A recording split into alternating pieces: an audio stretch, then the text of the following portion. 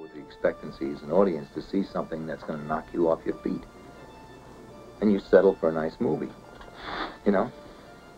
And you think, oh, I don't want to see something different. I don't want to see something different. I don't want to. I hate it. I hate it. I want it in my form. I want action. I want this. And then when you see something that's different, you say, and you can't get it out of your mind, you're still angry with the son of a gun.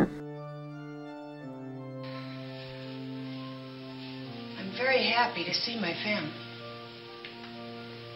Do I look pretty, Dennis? You look beautiful, hon.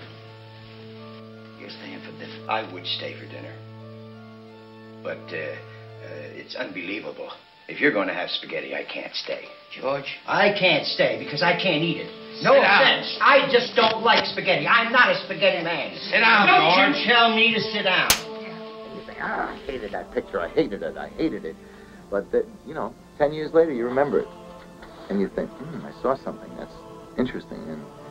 And I think filmmakers